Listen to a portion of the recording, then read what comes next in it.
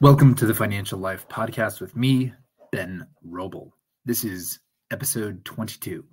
Thanks for tuning in.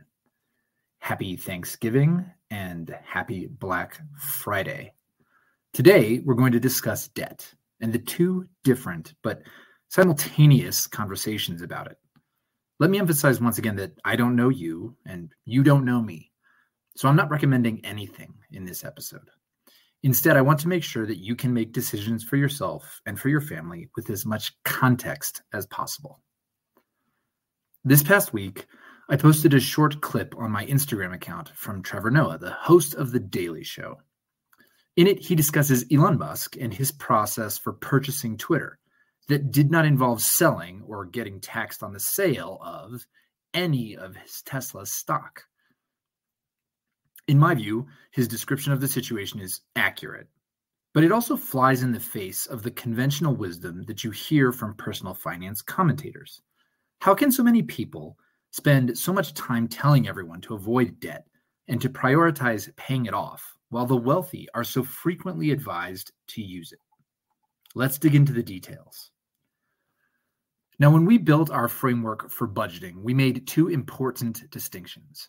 The first was the difference between wealth-creating assets and possessions. As a reminder, assets are investments you make that you expect to grow your wealth. This doesn't mean that they will, but they could, and that is why you buy them. Possessions are things that you have, but that do not grow your wealth.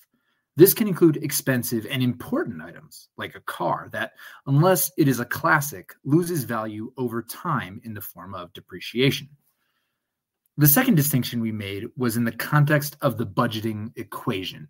The basics, income less spending, gives you either a surplus or a deficit.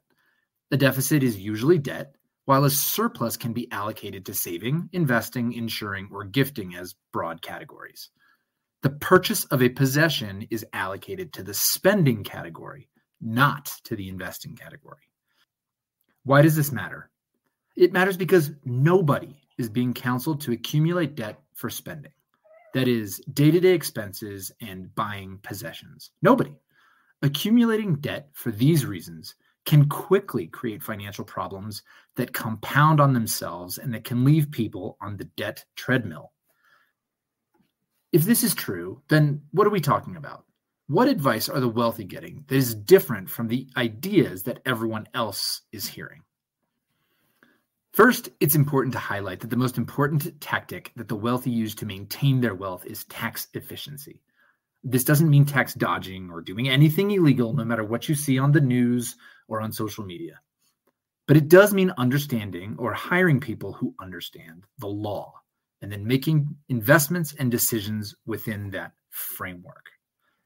In practice, this means that wealthy people are generally being counseled to use debt to purchase wealth-creating assets. This is true even when they have the money to make those purchases using only cash. And this is the idea that Trevor Noah discusses in his clip.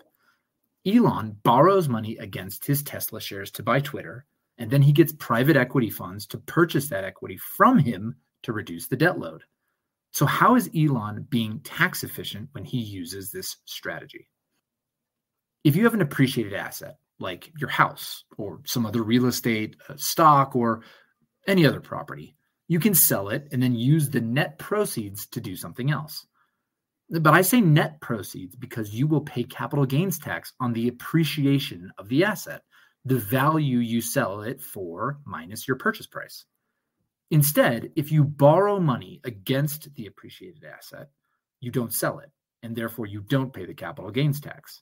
In addition, the money that is now in your account is not income or proceeds from the sale. It's just debt, so it isn't taxed. If you then use this money to buy more wealth-creating investments or assets, you can create a virtuous circle. In fact, in many scenarios, you can even deduct the interest from the debt against your taxes because you used the money to make an investment. Now, the old saying goes that without debt, you can't go bankrupt. You can just go broke. And it is true that adding debt to this process of investment makes it riskier. But this problem comes up if you make bad investments. And on the other hand, making bad investments will hurt you financially anyway. It's not to say that these two scenarios are equivalent, but it means that you have to make good decisions on all fronts to be successful. To summarize, few people have access to a large menu of investments that are that much better performing than basic stocks, bonds, and the things that are available to almost all of us. On the other hand, being efficient with taxes is a critical tool to maintaining wealth. Thanks for listening. I hope this is helpful context for you and your financial life.